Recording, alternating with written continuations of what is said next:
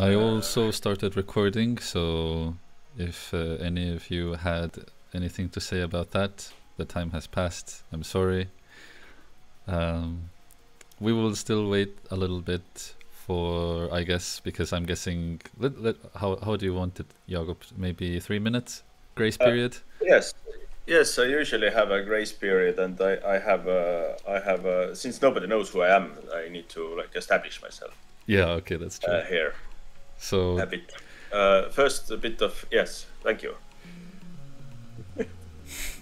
Oh, do you well, want to say anything? no. Yeah, let's just wait 2 more minutes, I guess. Okay, then I'll start establishing Yes. the context of this talk. Yes. And from now on to the point where I ask questions, nobody talks. Yeah. You can talk in a cafeteria. And like the first thing that is establishing this talk is the amazing title of the talk. Background to all of this was the last lecture by Märten, who was talking about narrative things, and then I had my head full of all related narrative things from my other life of tabletop role playing. And I understood that I need to share that life. And I made the most grand name of a talk that I could muster, that I could get away with. And yeah, the I even like afterwards, I thought of a story that fits this this talk very well. So basically, Ascendance into a narrative godhood with tabletop role-playing methods. To me, it means the skeleton of the story. So there is always some structure to any narrative or story that we have. And by having a skeleton inside, this is our like I have skeleton within my arms. It makes me move. I'm very rarely aware of it. And I like analyzing stories. What do they consist of? How to make them in real time as a game master in a tabletop setting should. And that means that in a way it's a talk about skeletons, where you put your own flesh or world building upon. And in other way, it's about the thing that there's a joke that when Jesus is walking on the lake, and others are falling in, then he explains that I know where the rocks are, and this is basically the rocks of narrative for me, at least. So become Jesus and know where the rocks lie. Okay. Uh, I should not. You wanted to say that there is enough people. Okay, yeah, because I don't see what's going on here. So thank you. Okay, my background is I've been like a tabletop role playing fan for 23 years. I started in 1997, and I was fan even before because my desk mate was a fan of this game, and his brother was playing it in the university, and these stories like were all told to him and then to me, and it was really interesting that you could play a game which was kind of like a NetHack or any RPG in a computer, but you could do anything, and that was the primary point of doing it. And I have been doing this game mastering for a while. Have been really different over the years. In my life, I was a long-time lecturer at the University of Technology in Tallinn, which is why I enjoy talking, and this is what is going on like in the background when I talk. I have like a whole lot of lecturing experience that makes me really weird because it didn't kill me. And I was in a site called Dragon EE, which is a sad museum of a community that has moved on to a Facebook and to their own lives. Basically, there was a lot of people who were discussing Dungeons and Dragons and later on LARP in general. Yeah, it was fun times, and during that time, I met people who later on became important in my being in the game, which was called Disco Elysium. And this was my last time when I talked about it. So I won't touch that more than I have to. And currently I'm working on an unannounced hybrid CRPG, which is like the most that has been said outside the inner circles about it. So there are some industry veterans making a game, and I'm the fly on the wall and looking. Okay, this is how they do it. Okay, this is weird. Disco Elysium wasn't made like this. It's sometimes it's more efficient, sometimes it's less efficient. Okay, this is how I would go. I have a Twitter handle by Jaago Irve, and if you have questions, comments, or anything else, I have a Gmail account which is tied to my name, so you can find and send me letters and images of yourself playing or I don't know, whatever. Okay, game mastering. I should check my time. Okay, it's a race. Game mastering. I started as a panicky game master who was preparing everything. So I did all the preparation that I could think of. Okay, players might go there. I need to know what's underneath the tree. The most crazy thing that I did was I put a skeleton under a tree that had, like, I don't know if there was even any hint of a skeleton being there, but it had a magical item. And the players like why you put something that can't be found? Like an Easter egg for a game that. So I basically I prepared I prepared so much that there was like 5% of the game that the players experienced, which is like nuts. But this was me finding security in preparation.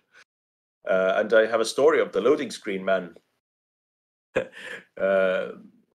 A game master who was had a lot of experience. I think it was 5 or 6 years of games. He was a really good guy. He made all the maps and had really good handouts. Could show you pictures of the houses where you could enter and so forth. If there was a village, there was a map of village. There was a map of every house and so forth. And at one time, I was playing with him, and the most crazy thing happened. Like we entered a house to ask for something, and he was like, "Okay, sorry, I need to prep this." And then he took like 5 minutes to think about what is going on there, wrote down things, drew a map, and then he was back from the loading screen. And at some point in the dungeon, we had left and right turn, and he said, "Please don't go left, because then I'll have to prepare for a few hours." And so we turned right at that point. But this was like the most extreme preparation guy who I have ever seen. So and this is actually not the way how to run these tabletop things. I became this emeritus game master at some point, which means that I have prepared so much that I don't prepare anymore, or at least I prepare only the parts which I think that players will experience, or which will help me give the players a better story.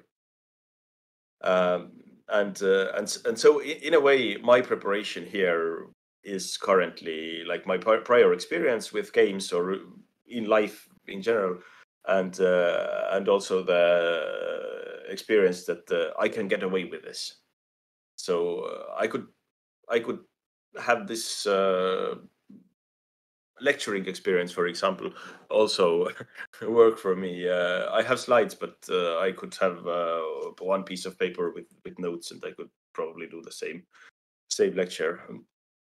And you as audience likely wouldn't notice, I guess. Anyway, here's a nice game related analogy here. So basically, of the concept artists in gaming that I have watched sharing the techniques, the most important thing to learn in the industry for them was that you should know the shortcut, and you should have no shame in using all the shortcuts. So Google images, flip, splat, that color filter, and I have something that I can show. Okay, is this what we need? And it's like half an hour, and you can do lots of those instead of like hand painting everything.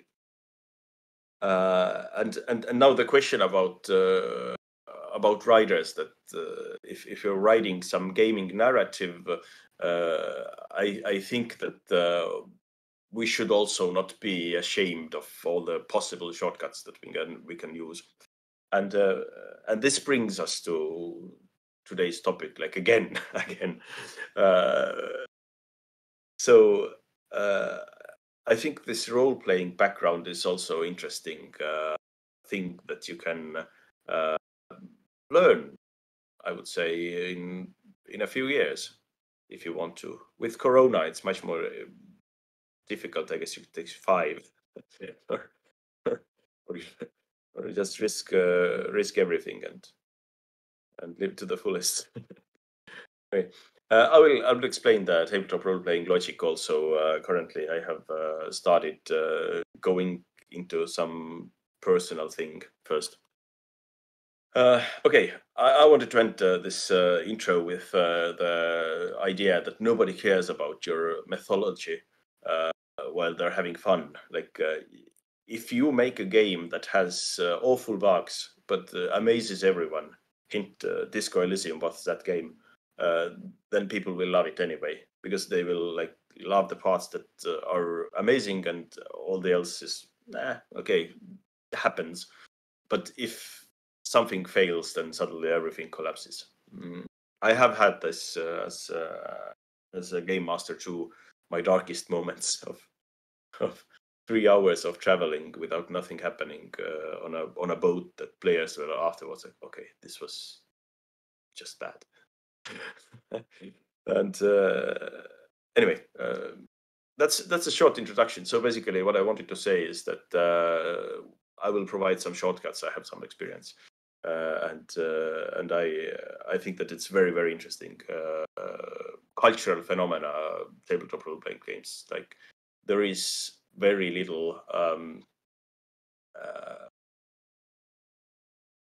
story culture left. So if you think of all the stories that people are telling like hundreds of years, now it's sort of written in small bits and TikToks and things, but people are actually getting together and talking to each other and creating stories in union, and that's really interesting. Anyway, now a few things to get a point across. So what am I going to do today? There's some random tabletop RPG rambling, where I introduce you to some of the concepts which I think are interesting in this field, and they also apply to computer games to an extent, or at least I think for me they do. And I will talk about meta plots a bit. There's a hint where you can read more about it. And then I have 3 different role-playing games as an examples, which I think are useful in either playing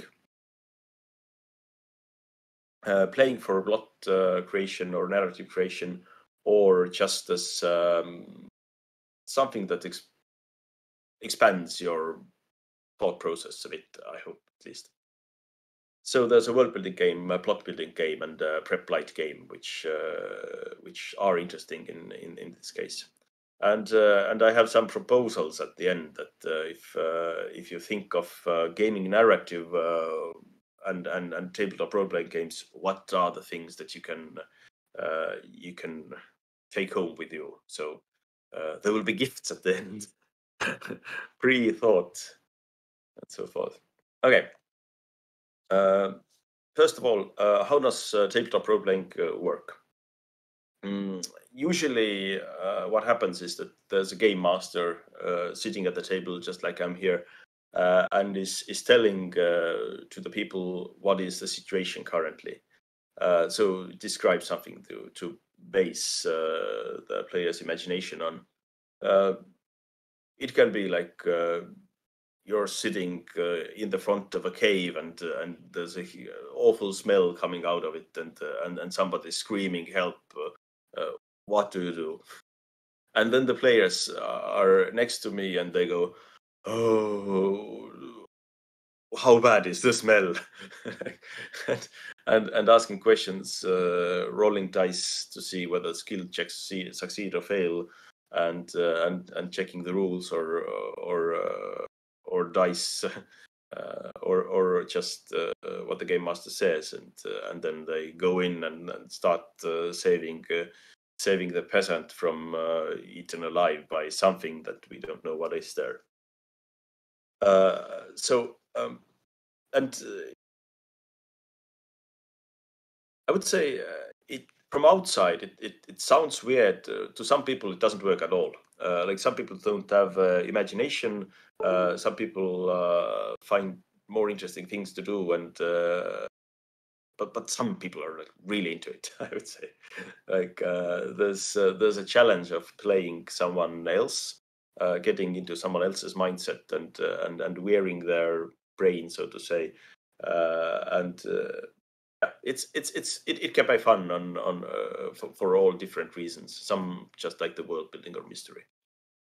Anyway, so there's this back and forth going pendulum effect. I think it's described in one of the games in which I'm going to explain. So basically, the game master gives you world fiction and rules, and the player has the player fiction and rules, and using these, the narrative is given to the players, and players react to it, describing what they do and also invoking the rules that apply to that situation.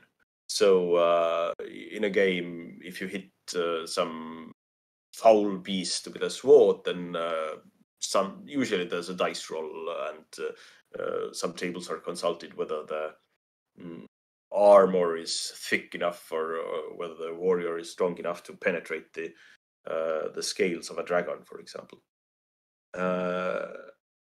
And this goes as long as the session lasts. Then you should be aware that tabletop role playing has different styles, and there are different styles of players also that like it. There's a missing player also, which I need to explain. But basically, there's a narrativist player, simulationist player, and gamist player. These are extreme. Like you can be mix of all those, but usually people tend to gravitate towards one of these 3 extremes. The fourth guy, I would say, is the loon. So basically, the person who doesn't take the in-game world seriously and tries to fool around with it. So basically, it's the player that, there's a torch, I can set fire on everything. And he does. So you had prepared your village elder giving out a quest, but suddenly the village is gone, and all the preparation has been destroyed by a guy who was interested what's going to happen now. What are you going to do, game master? And usually game master like tries to hit him or play along, or there are different ways of dealing with that player. But yeah, let's talk about the interesting players now.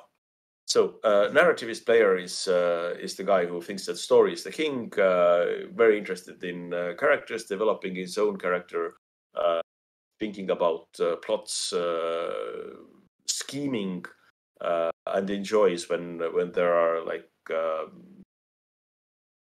turning points that are unexpected and things like that.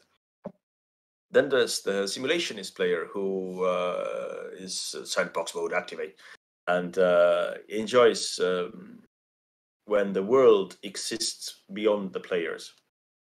In narrative, it doesn't matter what happens like outside of this room. Like could be anything. I could be on a ship or whatever, as long as the story here holds up. For a simulation, it's important what's going on, and it's important that he wants to experience a realistic world, like a simulation of some fantasy environment. I would say I have played with a game master who was simulationist. He warned us before the game that okay, be careful. The world is full of dangerous things. If you stumble upon a dragon on first level, it is possible. We actually did meta beholder. If you want to know what it is, we were first level and there was a beholder. We were rather surprised, I would say. And things happened, but basically, yeah, that kind of play is very interesting because those people who like it, they know that there is some economy behind it, and they can go to places and experience very random weird things that already exist in the world and don't exist in the world because of the players. Also very random. You can like die easily if you meet the dragon on the first level, and it's really bad. And then there's the gamist player. I tried to find a funny quote, and funny quote is, "Let's use our legal degrees to fight the orcs." And these players are all about like killing stuff, defeating them, and thinking about clever combination to do so.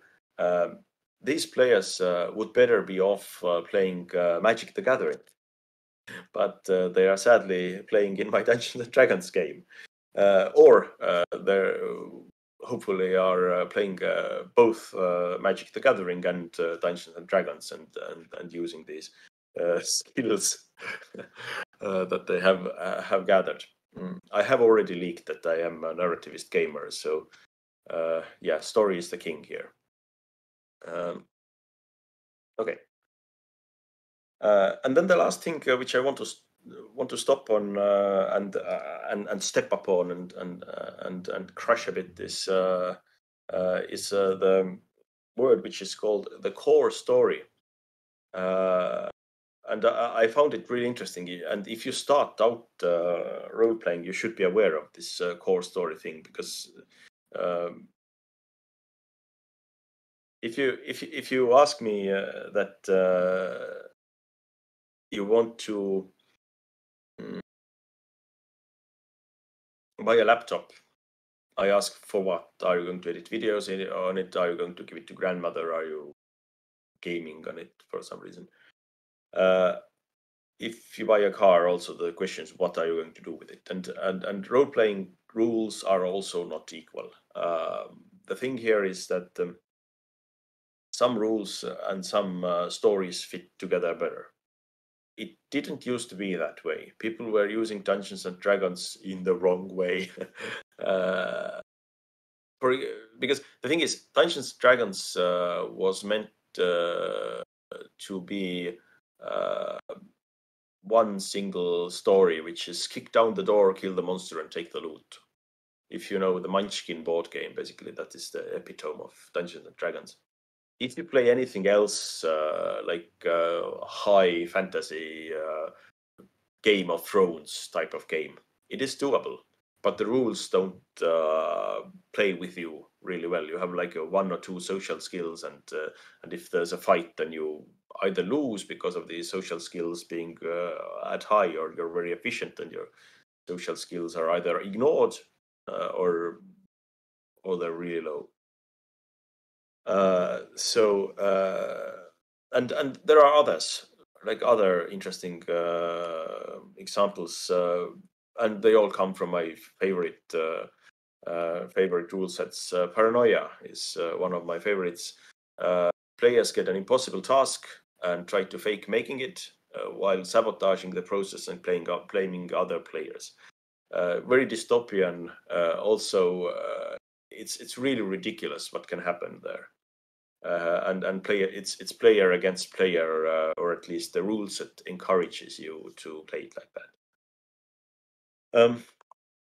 And then there's Fiasco, pretty similar. I have it. It is, if you know what a Fargo, I hope it's visible. Yeah.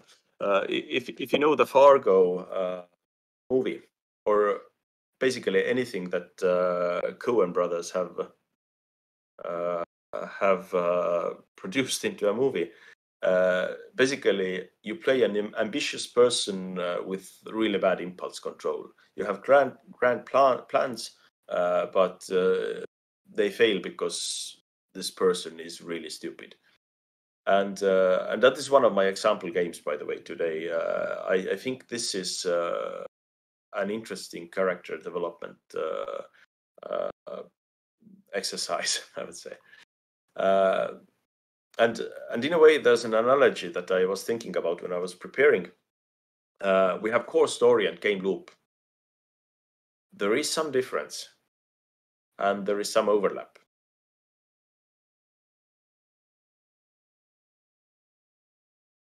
Think about it. Yeah, enough of the thinking. Let's move forth, because I have used up some of my time. By the way, again, in usual life, it would be so that I have all the time in the world. But once you get a child in your apartment, there is a child sleeping time, and the child has been really tired all day. So he must be furious. If you hear some voices from outside, it is the kid going mad because of the teething. Anyway, the first thing that I personally found really interesting about role-playing and tabletop role-playing theory was the big list of RPG plots by S. John Ross. And before, it was like before TV tropes became a thing. Nobody had ever heard of a wiki. And it was amazing since it had like 35 different plots for RPGs with their twists written down in this manner that you can see. The example is troublemakers, the bad guys are doing bad things and the party must stop them. And the twist that the bad guys are wanted alive and unharmed. They have made preparations in case they got captured. The bad guy is a monster, dangerous animal, intelligent creature. Everyone thinks it's a monster. Bad guy has good publicity, that you need to fight the publicity, otherwise you will need to fight the people. And so forth. So basically it was, wow, this is like everything that I can ever play in Dungeons and Dragons when I'm a game master. But it was really abstract and interesting, because there were some also some universal twists, like players are observing this plot happening. Whoa, mind blown. You can still find it, but not on the right or correct or original address. It has moved into the TV tropes.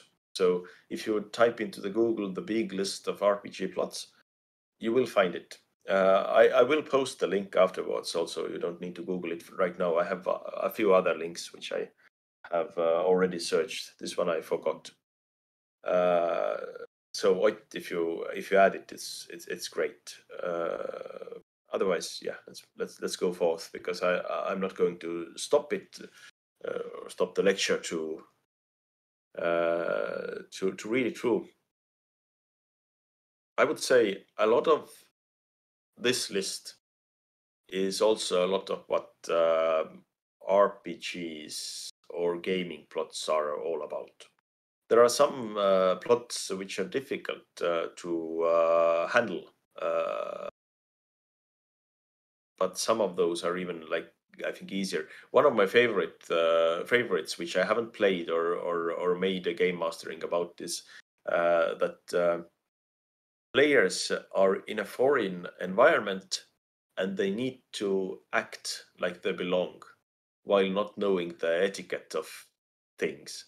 Like, imagine that you're a spy and you drop into a high diplomatic environment. Like, people, everything else is a diplomat, but you're a RPG programmer.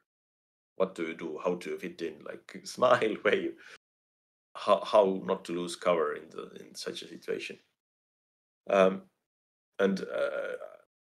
very difficult to plan, but interesting to think about. Anyway,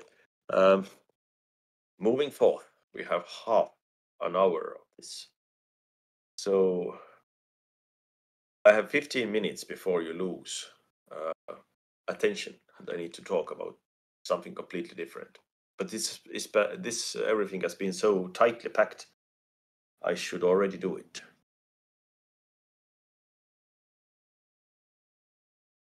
Okay, but this is absolutely good difference. The first game. So before, I have been ranting about RPG plots in the in the most unstructured manner. Now it's all about Archipelago. This game is something that I got to know because of a guy called Jason Morningstar, whom we'll have a slide about him also. But this is a world-building game, to me at least. It also has characters. I have played it, I think, 3 times, and I always want to go back for some reason. You can find it online if you type in Archipelago, oh god, Archipelago 3, and there's a PDF that you can download. Looks like this. For some reason it's Dropboxed. It is 30 pages. Really simple to read in one evening. And I'll bring some highlights. To play it, it's useful to have these cards. I laminated them and sent a PDF and explained how to print them out. Basically, I'll show them in a bit, but I think you can do it without, or just by having a small program here which randomizes the things. These are replacing the dice in a regular RPG. Okay, I started going into details without explaining the outer shell. It's a game that was meant to play the Wizard of the Earthsea style games. Basically, the setting doesn't matter, but the general idea of highlands and places and long stories and calm is something that the author wanted to evoke. And this game plays slow.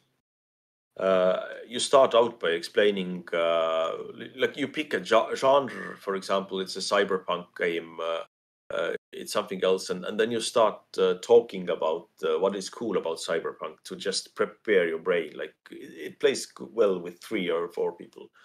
So you need to have helpers. You can play it in your head, but just create different characters for your head. Anyway, when you have primed your brain into thinking in the terms of the world that you're creating, you decide on the important elements of that world and who owns these elements. So basically, every player, besides a character, has some element that is integral to this world that they rule. And this is to create some internal consistency and give like ownership in the world to a player so that they can relate to it. I think it's a marvelous idea, and it has worked really well. Then there is a map that you need to draw. So basically, freehand or whatever tools you use, freehand is really good. And mark down at least 5 locations or a bit more if you want to play it several times, which also I think is a great idea to have several sessions, because it's a world building game and you get more of the world. And also leave room for expansion in the map. You can add new places, but the map draws. It's a great focus for the game. And then there are some meta rules of narration, and this is now very interesting. I think I have them on my next slide. So in an improvised theater session, you have this yes rule that whatever was mentioned, take it and roll with it and go forth, and this is the reality.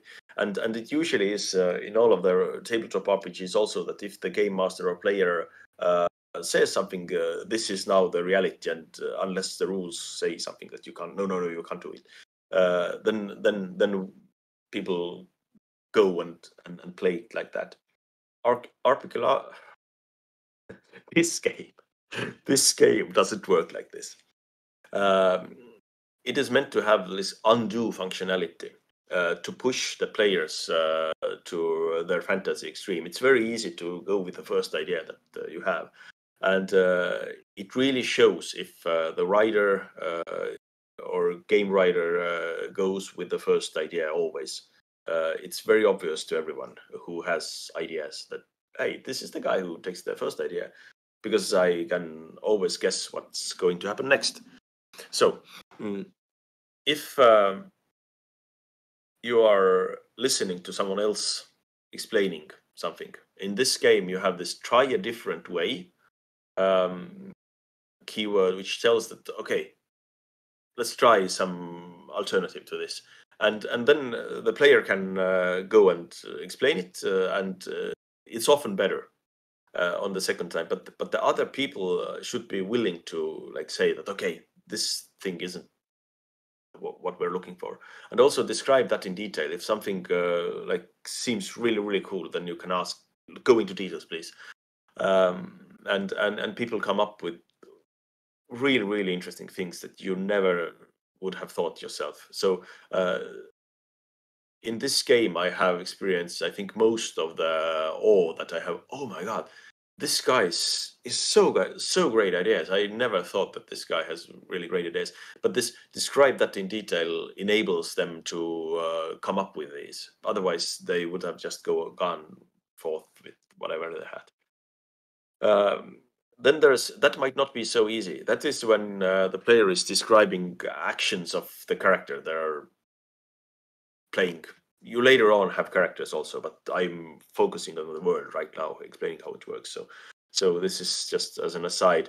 This is when you think that there's opportunity for drama or some interesting possibilities that the player is not taking the full advantage of. So you tell, this might not be so. Oh, sorry.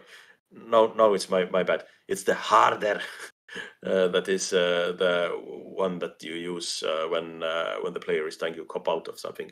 That might not be so easy as the time when you use the cards. These cards are really cool.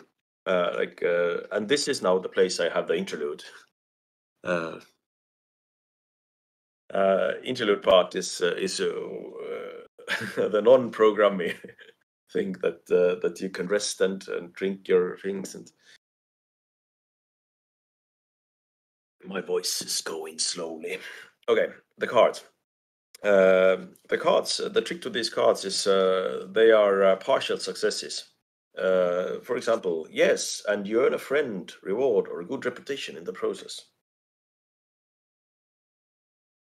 And I took this deck of cards, and since New Year's Eve is a great time when you can predict your next year, then me and my drunken friends started playing with these cards. There are some rather evil cards here. No, and something entirely unrelated goes badly wrong. And it's already bloody. There's also good cards here. But for some reasons, a lot of my friends didn't pick them. Will I sleep with anyone next year? No, and something else goes really badly wrong. And there was like two girls who had the exact same question and the exact same answers. One of them was like devastated because she believes in that such a thing, and she actually like it did came true for her. And the other girl was like, "Fuck no." and and was much more successful because it was like, I'm going to like this, I'm going to crack this fate now. Like, it's all about the attitude, not the cards. Okay, that was the short interlude, which was also the narration idea which we had here. Which is if anyone tells I'd like an interlude, then you have a great idea. You can't interrupt other people's stories, but after they have concluded, you can have a short, like, tiny bit of 1 minute of describing something cool that happens in parallel to the story. Like somebody goes away, and then the interlude is that the guy is putting and stashing the treasure somewhere that he has just stolen. And where the stash is might be really revealing of the character. Anyway, and there's lastly, there's help. If you have no ideas, then people can suggest things. And I don't have a slide for it, but basically how character play is done here in this game is that this you have your spotlight time. You describe things when you're in the spotlight, and you strive towards some fate that has been pre-written by other players. Like, you have two possible fates, or basically every player gives you one card with a possible fate for your character, and then you are like slowly steering towards it. There's no hurry, but it's useful to achieve it during the session. And if you achieve it, then you go to then you start observing other fates, so that everyone has their fate somewhere. And if the question is that this might not be so easy, then you have some randomness. Anyway, let's go forth. I mentioned partial successes, and the story of scaring my friends has also been told to you. Partial success is an interesting concept, and I think for RPGs it is one of the really cool things that is underexplored in computer RPGs, which means that when you roll dice, when you fail, it's usually a hard gate. You don't go forward. But there is this fail forward principle that if you fail, it makes your story more interesting, and it should go on. So very early, when I joined Disco Elysium, I said that we need to fail forward, and somehow, like, the writers picked it up, and I'm really happy that they did it, because actually, the game doesn't do so much of this fade forward that I would like to. Like, it's difficult to write all the failure paths, but in cases where it happens, or your actual true cool success is hidden behind a failure, these like, players remember these, and that was cool part. Anyway, in RPGs, it's also very useful to have if you're a game master, try to roll with the players and try to, like, nudge them, but never, like, block them. give interesting twists to their stories. Anyway, Jason Morningstar was the guy who taught or told about Archipelago game to me. He's the author of Fiasco, which is the next game, which I'm going to explain. But he had a game which I like still think about. It was mentioned in passing, but it was they used these rules. They had traveling circus, and their elements were family, because like circus is one single family. Crowds, which is like what are the crowds that appear? This is completely outside of your control, but very, very important to your success and how it works. So one player was controlling the crowds and telling the crowds do this. No. And money, which is always scarce, like money things. Something breaks down, something arrives, and the drama is rolling. I think this setting is like I would like to play some other game in this setting, that I'm part of this traveling circus, going through towns, meeting people, things happening. And also there's game dev. Like imagine game dev in Archipelago, that you have elements, enthusiasm, money, and the reality. Like, you have to balance these.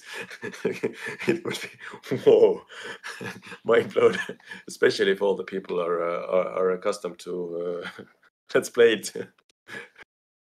Okay. But I would enjoy this. It has this PSD, PT, post-traumatic stress disorder things going on for it. Anyway, need to go forth. Fiasco, game of Fiasco. Really nice small book. Explains how it's run. It's about building these Cohen style plots.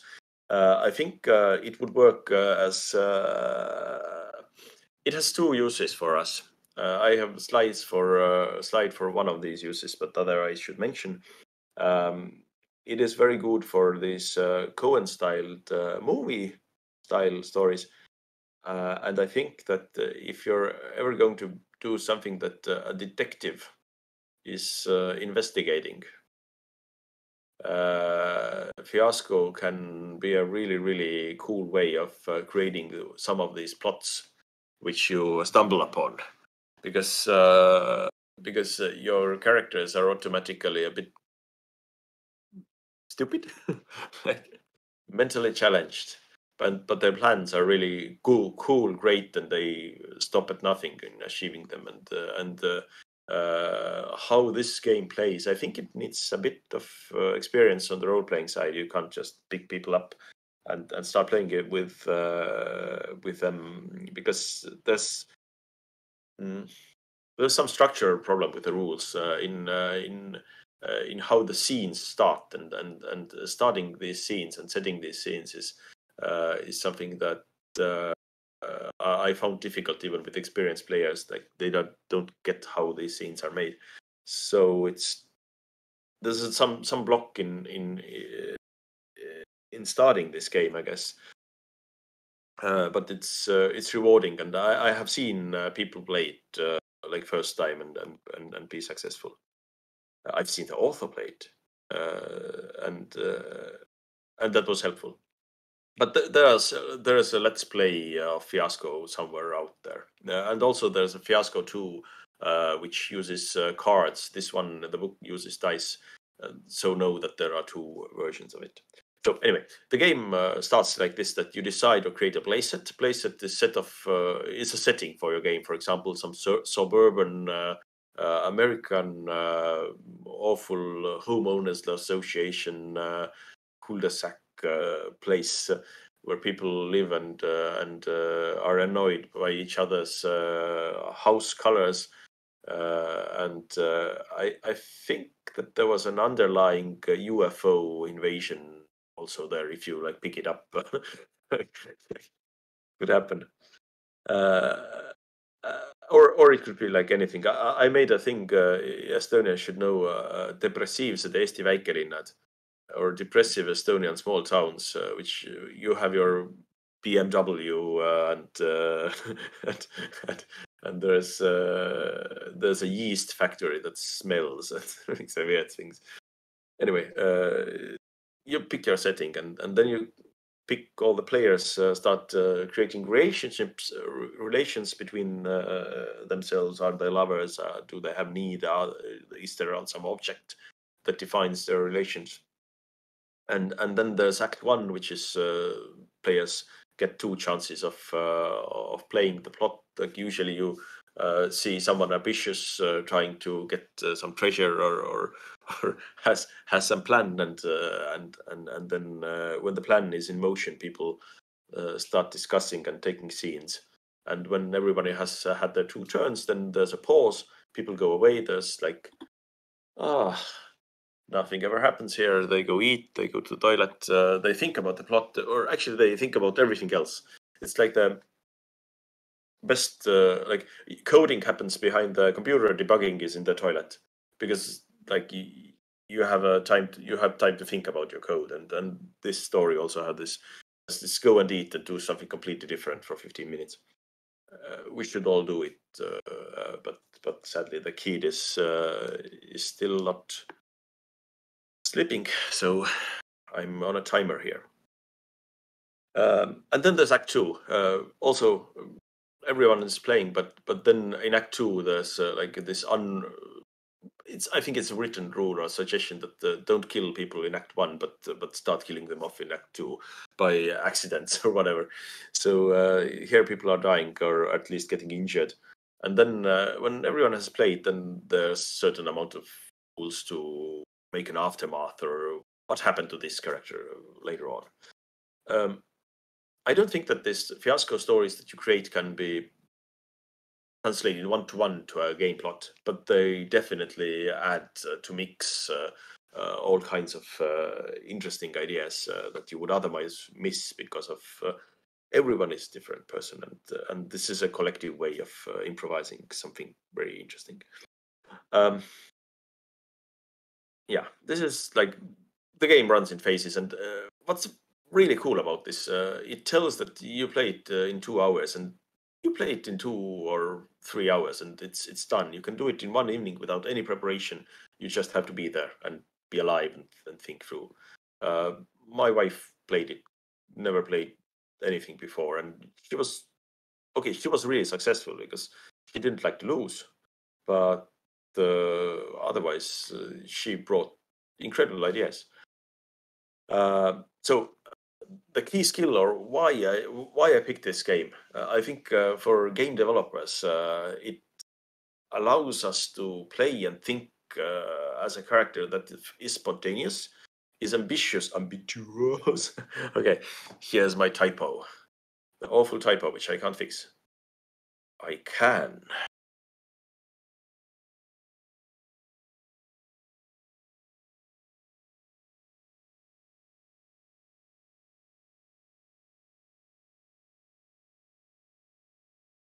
Great. And a character who can lose a lot, or who will lose a lot. So there's a suggestion, or like use it as a car that you have bought for nothing and are intent to destroy. Like your player is something that should arrive smoking cross the finish line, smoking and burning. Like this is what the game is about, and it's a cooperative effort. And I think Archipelago. Oh god, word. This word hates me. Okay, my brain doesn't work. Basically, the Archipelago game is the game that taught me that cooperation is cool and people have cool ideas, but Fiasco has brought the most ridiculous ideas in. Like it's a really fun game if you find the people to play it. Right. Then there's a game called Dungeon World. And there's actually loads of these games. They're all share the keyword, which is powered by the apocalypse.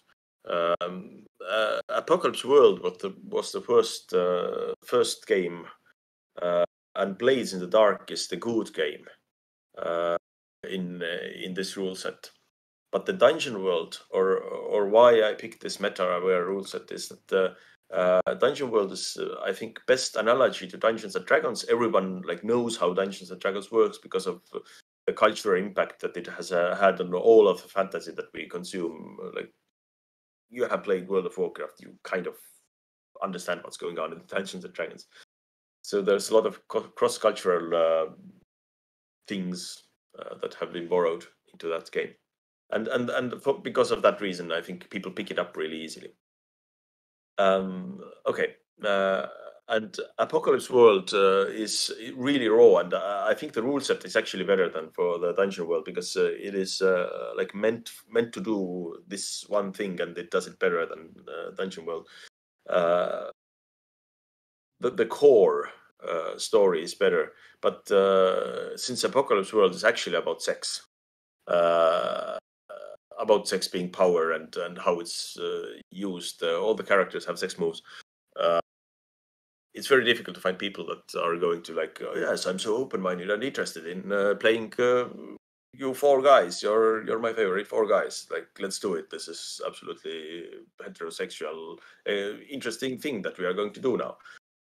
So yeah, difficult thing. But it's made by a couple who deal in lecturing about sex and how people react to it and what's going on. So it makes interesting discussion points, and from that point of view, it's interesting rules set to read. What choices did the designers make here, and what are they teaching with one or other skill?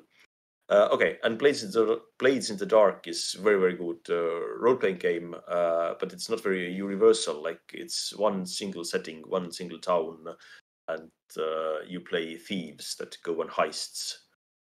And for that, the rule set is great. If you start playing some other things, it's not so great anymore. And the cool thing about Dungeon World is it is asymmetric rule set. You have player moves, which is a move is something that you can do in this game, and game master moves, which is something that the game master does in the game. And I think pay attention here and think as a game designer. But when I get to the game master rules, player moves examples, hack and slash. This is actual move name, and it's described like this: that if you roll 2 dice, six-sided dice, if you get over 10, then you're successful. If you get over 7, you're partially successful. You have you either get damaged or something else happens. You're out of position for the next round or something like that. And if you roll less than 7, then to tough luck, you failed. And this is the general rule for every one of these things. Volley is shooting someone from afar. Defy danger is anything that lets you defy danger. You avoid boulders being thrown at you. Somebody shoots arrows at you. You defy danger by moving outside the cover, whatever. Sprout Lore, one of the really cool moves. Your character can ask questions about the world, bardic knowledge or whatever, and the game master answers, or the game master asks the player, "What do you think?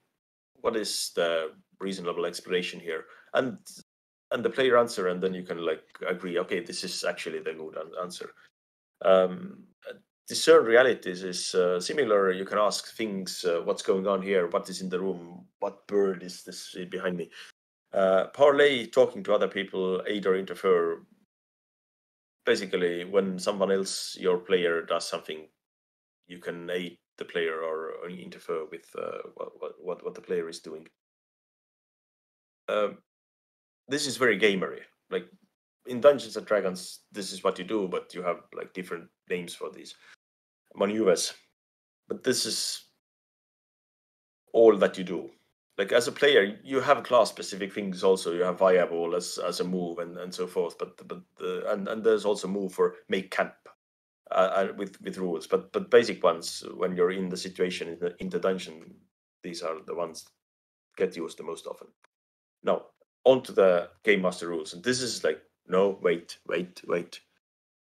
Before we get to the game master rules, we should be aware that game master has agenda, and agenda is that you need to portray a fantastic world. Give the world fantastic things, flowers that glow in the dark, little dragons eating your milk in the morning, whatever. Make it fantastic. 2 moons. Moon that you can eat. Moon that people are actively eating. Yes. Okay. You fill the character lives with adventure, so that don't make boring things, like provide the adventure that they're after, and play out to find out what, or play to find out what happens. So this is one of the crucial ideas of this whole game system logic. It tells me to not prepare. Think of the possibilities a bit, but let's see what happens. Don't decide before things happen. So you want to have these decisions. Your player is on the edge. Will the player join the baddies, or will the player throw a baby into the fire to save the world? Like awful things to do in a way. But you can have these decisions. Let's play out. Let's see what happens. Okay, game master moves, and still not the game master moves. We have principles. Principles are like general guidelines. What you can do as a game master: draw maps, leave blanks, embrace the fantastic, make move that follows. This is rule specific, but the idea is that if the player says something, you should work like an Eliza and try to work on that. Player describing combat: I swing my axe into the shield of the orc, or like actually I try to destroy him. Roll of dice, and you react to that. You follow that move. Suppose the player is partially successful. Easy thing. Try to give the player a choice. Basically, the choice is you can make full damage and fall, or you can leave your axe in the shield of the orc and stay up. Really bad decision, but you can, like, the player can have the choice of the failure. Then the game master should never speak the names of the moves that the game master is using. If the players are aware of these moves, like, you can get an idea what's going on, but in general, it's very fluid and you don't understand what's going on there. Give every monster life. Name every person is just for, you have a list of names and you should use them so that you can refer to people and they're not anonymous, and you can give them some character. Be a fan of the characters. Now, like this one and the map ones are the two of the things which I like to point out. Like, observe 2 clever ideas: draw maps and be a fan of the characters. Like, really often it is that there will be some like game master goes into the mindset that I can't have this. I can't have this thing happening right now. Or okay, I was jammering a bit. What are you there?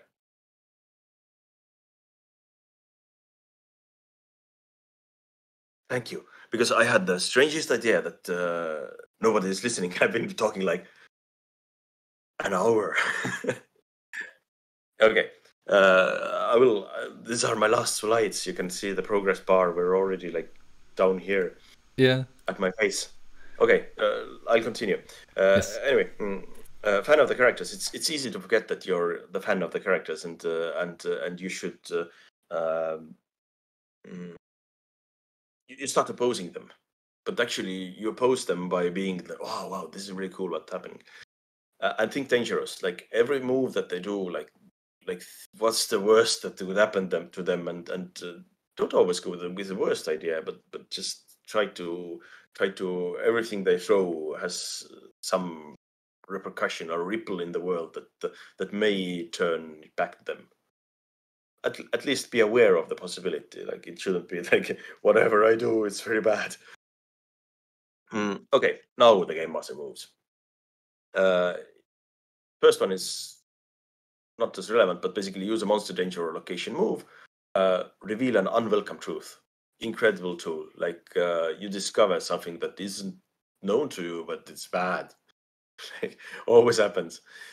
Show signs of an approaching threat. You can, like, this is very, very useful thing. Like, somebody starts to pick a weapon from the shoulder.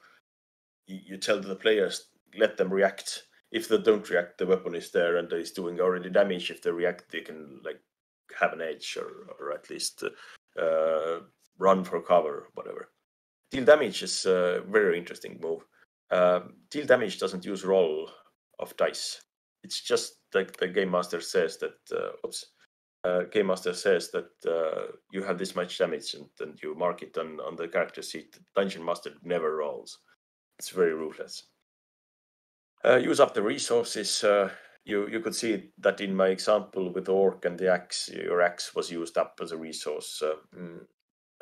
Turn the move back on them again. Also, just what I had an example. The move was to hit the orc, and there was a repercussion of falling down. Separate them. Classic. Give opportunity that fits a character's abilities. Some, like, you're giving someone the chance to shine by just having some, like, this is a wizard thing that wizard needs to do it. You put on your wizard hat and everything's, like, really fun. Show a downside of the class, race, or equipment. Obvious opposite of what I just said. Offer an opportunity with or without cost. This was my example also with the orc and the shield. You had the chance of picking between two choices. One of them was damage and worse situation. Other was no damage and like a bit better situation. Put someone in a spot is that somebody falls down and some really bad things are just going to happen, or someone is, like, in this spot and needs to get out of it. Somebody's, like, pulling a sniper rifle and and you have the red dot in your head, and the speakers sounded, "Do not move." And tell them requirements and consequences and ask. You're very open about what can happen and ask what they want to do. This is everything that the game master does. And now it's vital to understand that when you go and start playing other games, your brain does like, oh my god, what's going on? This is all dungeon worlds. So if you go back to your regular Dungeons and Dragons, you discover that, okay, this is dungeon world with extra steps. Like, what? And you have so many rules, but all you do as a game master, you just pick from this list and apply them. By the way, Apocalypse world rules are something that like, you should play them by the book. You shouldn't improvise. You should only do these things, nothing else. They're pretty abstract.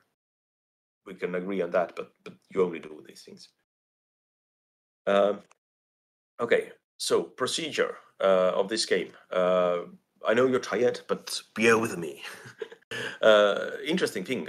First session is played with minimal preparation. Like, you don't think of the world a lot. You think of the general ideas of what's there, but don't do much. And then you start with an action scene. Think of the enemies, think of the location, and put the players into the situation. See what they do.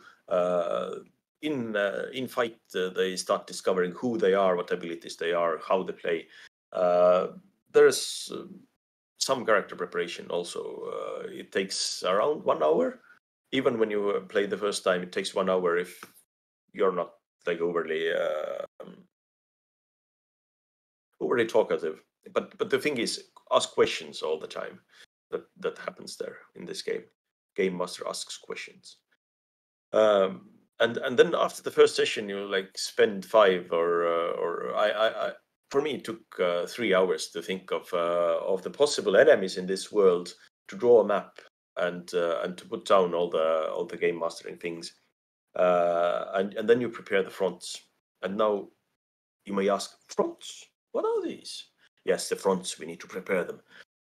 Fronts are, I think, one of the really clever things that Dungeon World does. In Dungeons and Dragons, your front is some plot, like overarching great plot thing, and you start by making maps telling where the creatures are located, mapping out the castles, and a whole lot of preparation to make some huge plot. In Dungeon World, they're just one sheet of paper, like one A4 paper, but even like half of it like scribbled down. So front is something like this. Yes, somebody is talking. There's a microphone coming on. Thank you for muting the microphone. Okay, so front is a Nazi party, for example, and the dangers are like a front contains several dangers. So one of these would be like rise of the Nazi party or the impending doom of tyranny, and then you write down like several things that can happen, and this front contains this danger. It has a description of what's going to happen. It has a name. It has cast. Who are the guys that are responsible for it? Who are the interesting guys that you would like to introduce to the players at some point? What are the moves that they can do? Like I don't know, imprison people at some point, or like it's very abstract. And if you think in terms of computer games, like a lot of baddies have their own special moves, and this is the special plot move, so to say. And the grim importance is very cool idea. This is basically like what is foreshadowing the impending doom. So foreshadowing, one, people wearing some symbols on the street, then there's a persecution of minorities, persecution of anyone that is opposing, then there's a media control, then there's the Anschluss, and you end in tyranny. and the stakes is the question of whether the paladin will join the Nazis.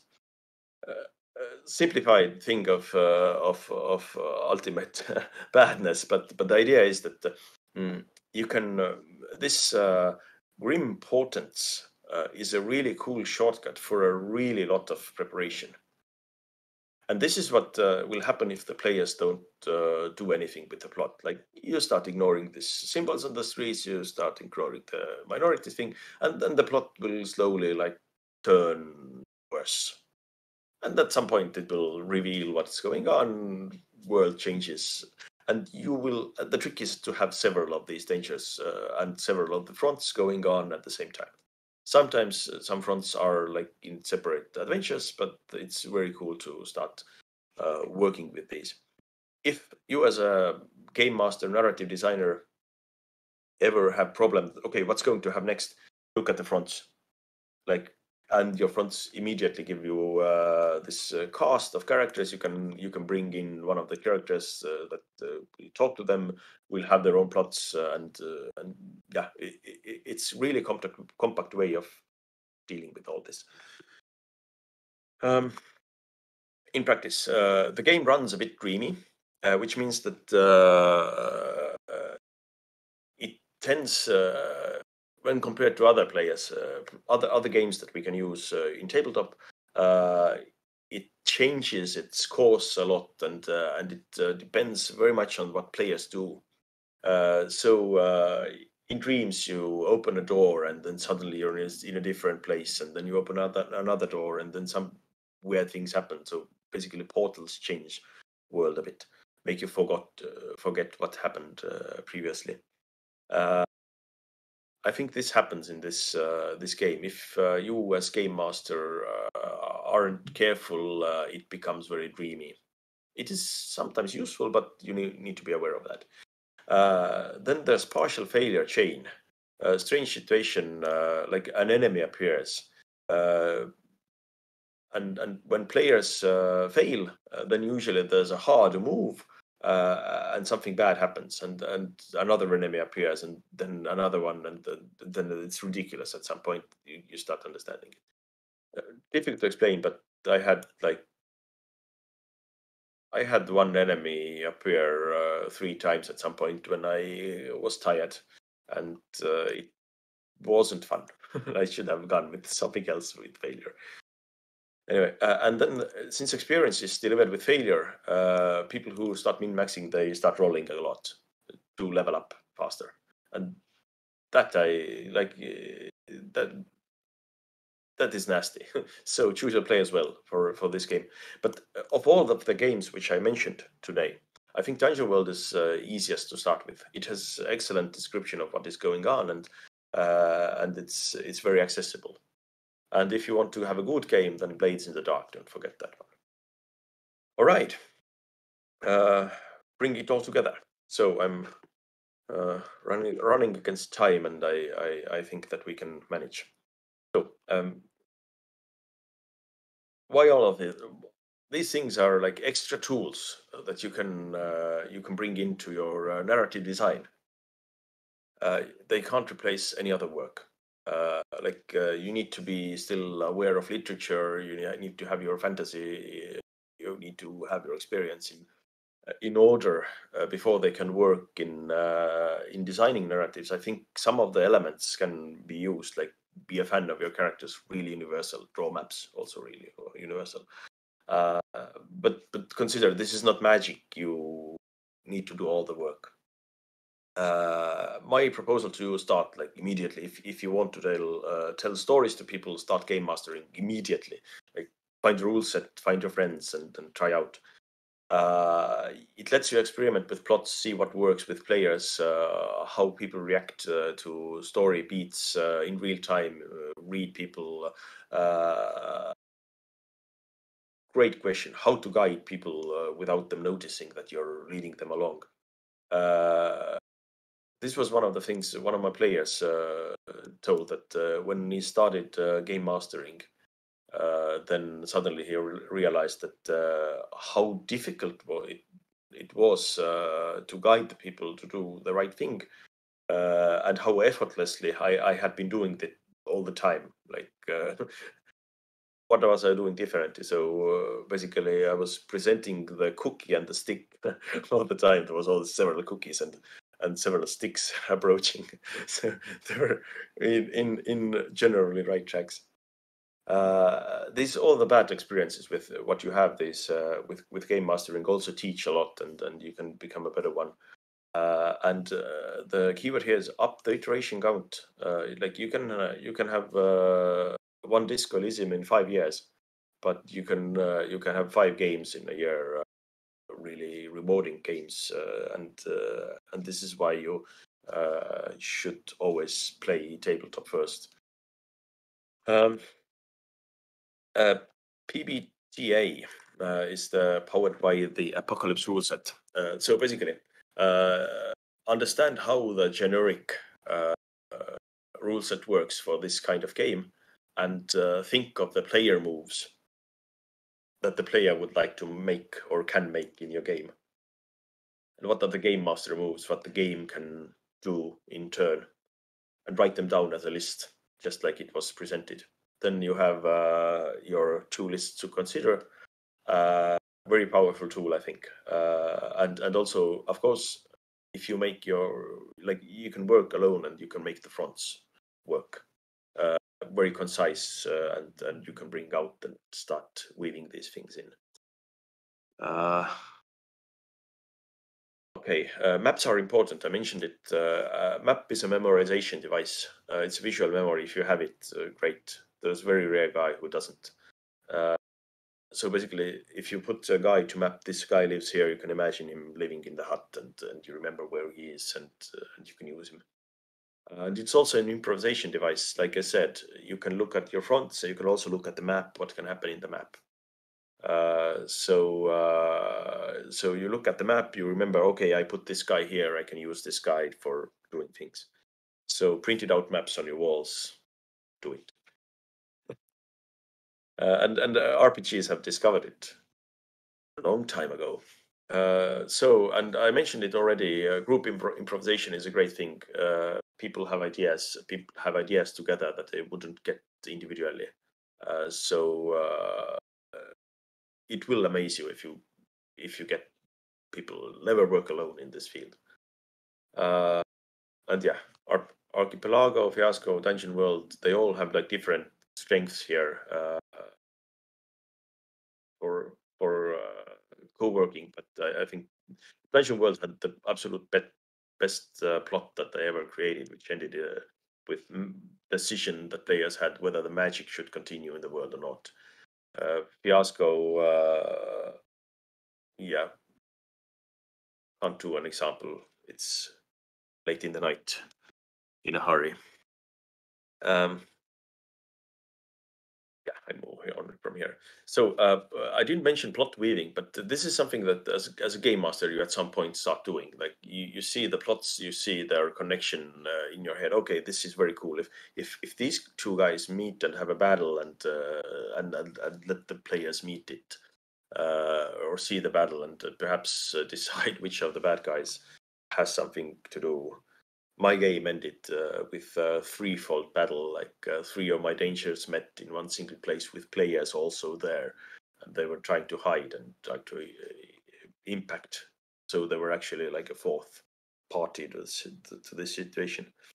It's a skill, and you can learn it by game mastering. I think it's learnable by other methods, but game mastering is a quick way of doing it. You have iteration count in the 9,000s. All right. And now there's a situation. I have questions, comments, and rants. And I also have run out of time. Which means that I will return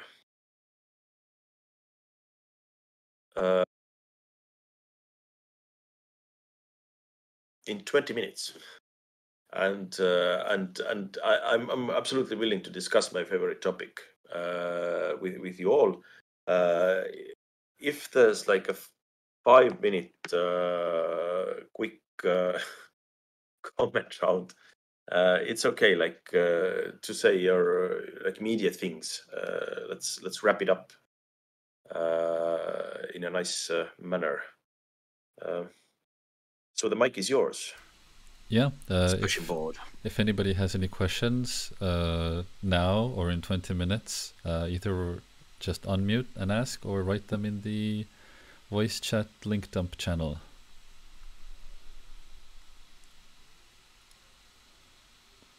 No questions right now. Anyone?